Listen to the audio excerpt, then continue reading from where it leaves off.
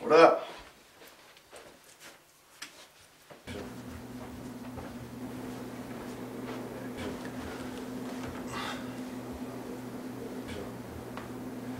The hell are you watching? Oh, it's one of my favorites. Here, I'll start it over for you. Don't worry about it, bro. So you got any movies from this century? Come on, give it a chance, P. Dad's on his way back, and I think we're gonna eat soon anyway. All right, how about after we eat then? Nah, there's somewhere I gotta be after we eat. So important that you're gonna leave Sunday dinner. I got a card game in the neighborhood I gotta be at. Game in the neighborhood, huh? There ain't nowhere in the neighborhood you gotta be at. I'll play a quick one before I gotta go. Nah, I don't play poker no more, Bert. Come on, Mace. It's just a game. Just one. I don't care if it's for nothing or for 1,000 a hand, Bert. I don't play poker no more, man. Older brother can't give me a tip? You think you know about poker, huh? Yeah. All right, hotshot. I give you a poker tip. Give me the cards.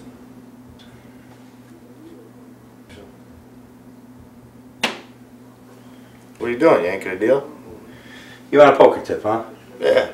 All right, I'll give you one. I used to play in the neighborhood all the time. I wasn't much older than you. Actually, I was probably about the same age. After you and Mom's moved out, me and Pop had to put some extra dough together. So I started collecting money for a guy named Paulie and his father. They were a couple of bookies. And they used to have a kid named Georgie, who I was partial to, always running the numbers for them, kind of like their guinea pig. Yo. Mace.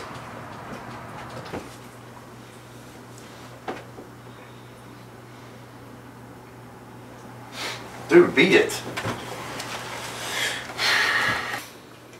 It's all there, bro. Might you count? No. Come on, George, you know these people. The stupidest people on earth.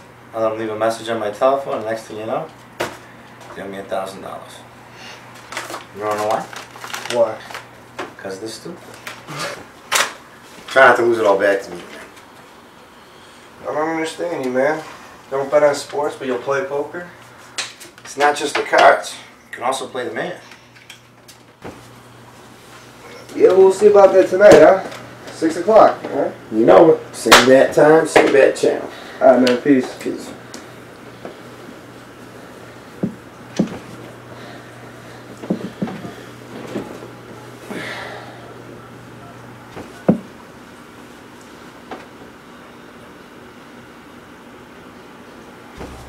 Hey, yo, Paulie. Yeah. Hey, it's Mason. Do me a favor, let your pop know I'll be by tomorrow to see him. You know he ain't gonna be back until tomorrow afternoon. Why? Well, yeah, I know, but just tell him if he asks you. You'll be at the game tonight, right?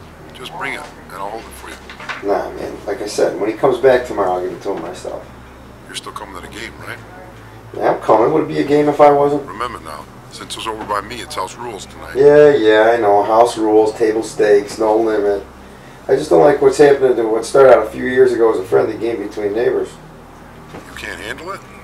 I ain't saying that. I'm just saying that the no limit stuff of yours is brutal. It's a fair game. What you trying to say, Mason? Now, I'm not saying the game ain't fair, man. I'm just saying that your bankroll gives you a considerable advantage over any of the boys if they ever wanted to hedge a bet. If you can't afford it, then don't play. Yeah, I wouldn't play if I couldn't afford it. So I'll see you around 6 then. Yeah.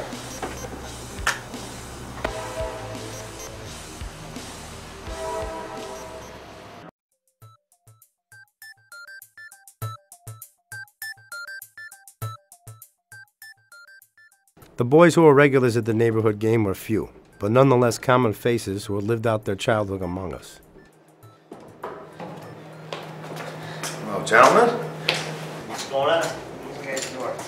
where's Georgie at? Yeah, we sent him off for some sandwiches. Sandwiches. For instance, Donnie. Now, Donnie had spent most of his childhood growing up with us in the neighborhood, and he was the only college grad of the group. He had even finished law school. Although he had the money, Donald never was much of a risk taker, which didn't make him much of a great poker player either.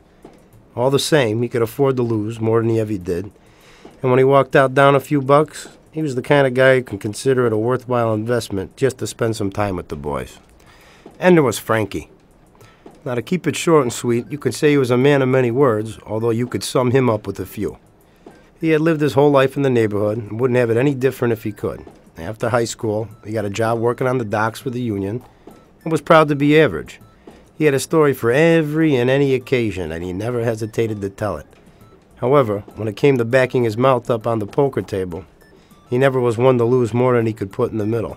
And we all knew it, because he never put nothing in the middle. Now, Georgie's story was a little bit different. He was Paulie's lackey and my neighbor for as long as I could remember, and he was more than a few years younger than the rest of us. You could almost say he was like a kid brother. When we were kids, he always tried to tag along with Paulie and me. No matter how bad we used to bust his balls, he took it like a man and stuck around. We respected his toughness, and before he could legally order a drink in a bar, he was running numbers and collecting money owed to the book. Georgie, he'd never miss a game, and never had won one either. His aggressive rookie playing style was more dangerous than the others, but when it came to bluffing, he was soft as puppy shit. Then there was Paulie. Like I'd mentioned before, Paulie and his father were bookies who would run numbers for the local degenerates who had bet on sports.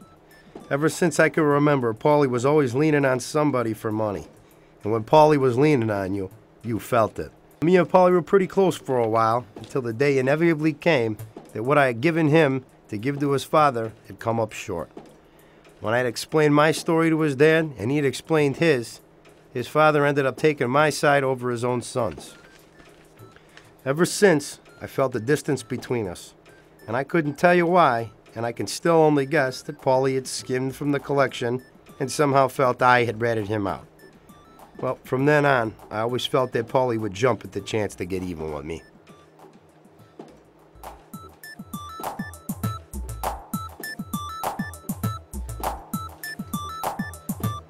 All right, about 100.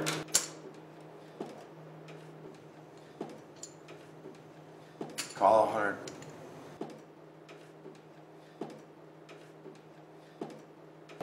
I assume you ain't got nothing, and there's no rules saying that you gotta tell us what you got every time, you know?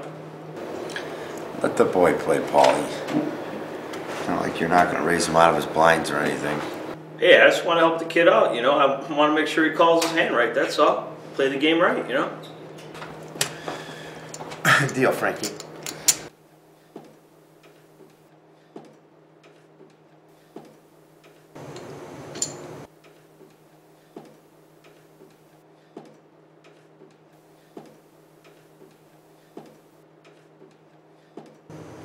All right, well, bet 200.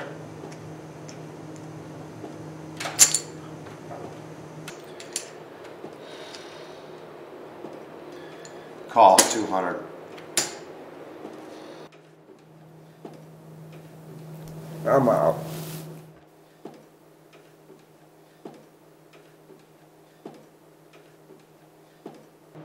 All right, bet 300.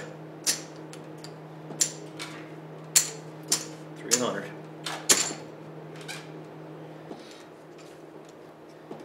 I guess I'm invested. Call 300.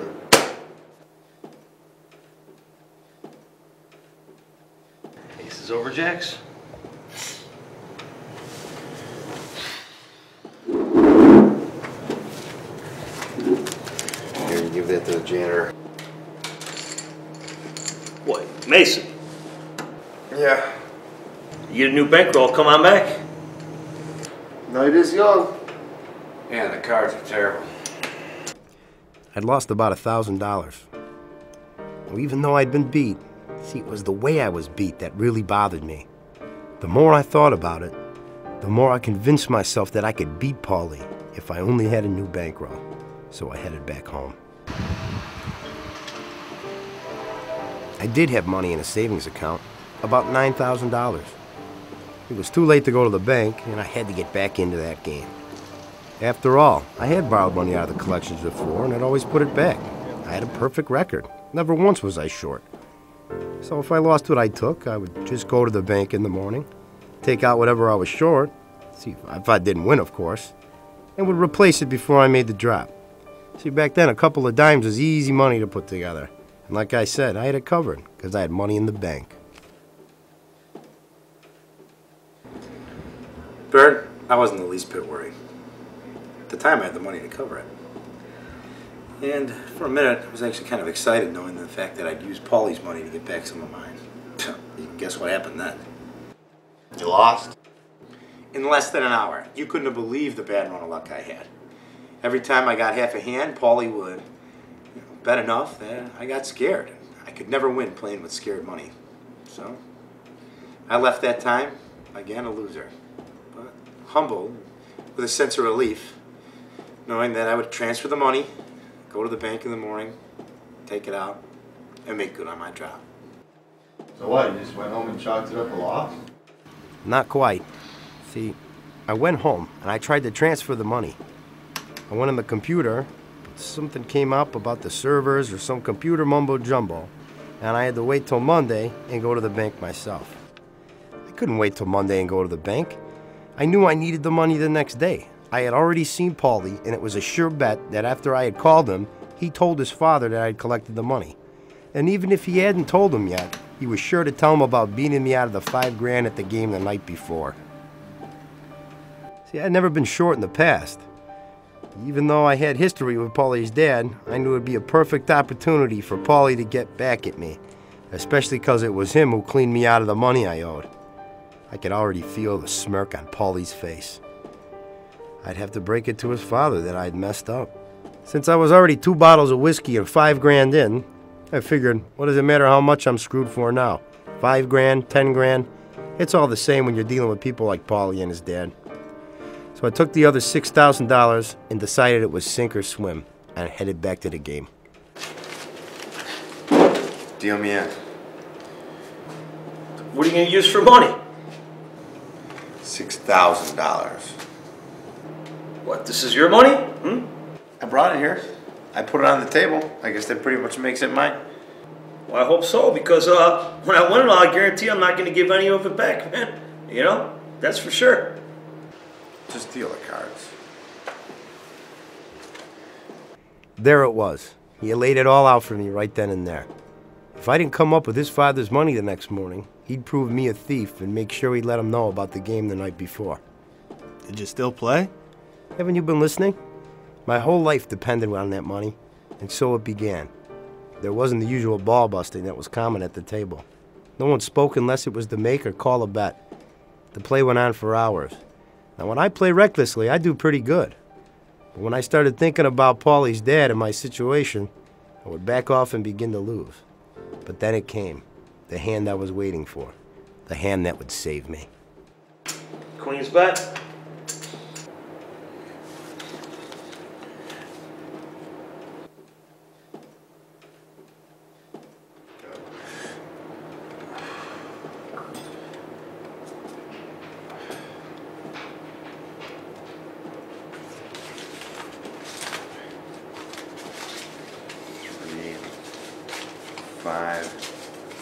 Fair queen spots 500. Get by up here. Jewish from my brother. No surprise there. What's that supposed to be? Well, just you and me, Mason. I'll raise you 5.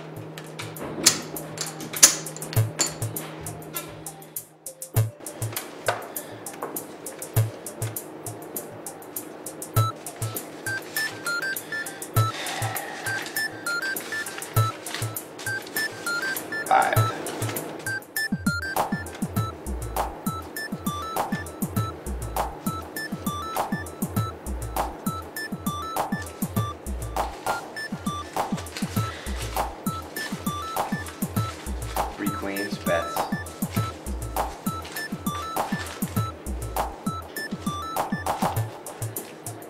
$1,000.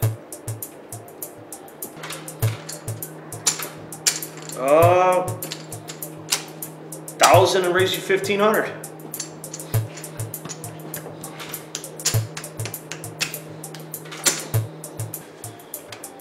See your raise.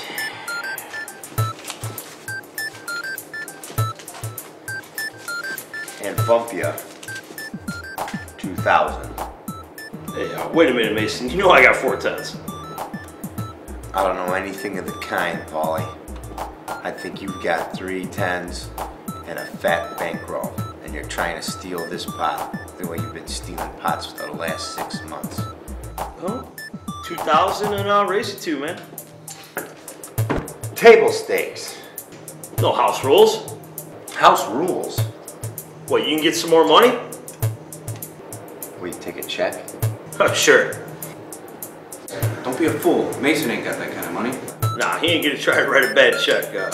You go to jail for something like that. I see you're 2,000.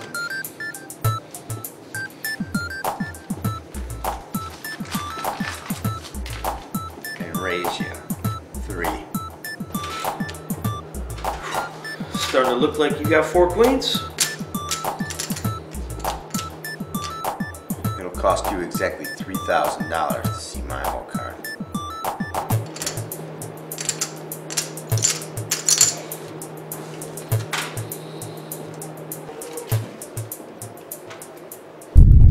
It wasn't a queen. It was a jack. The jack of clubs, to be exact. And we all know that 4 tens beats 3 queens. Paulie had 4 tens? He had 'em all right. My hand was a ship taking water. All I could do was wait for Paulie to add the last drop that would send me to the bottom of the sea. And in the position I was in, the bottom of the sea sounded real good. Well, looks like you got him.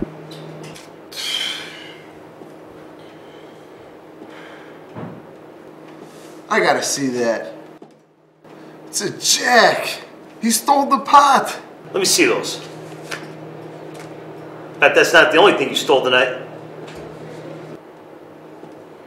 I guess you'll never know, Paulie. I guess you'll never know. Hey boys, let's eat. I know you gotta be somewhere. Ah, don't worry about it, Pop. I think I'm gonna stick around here tonight.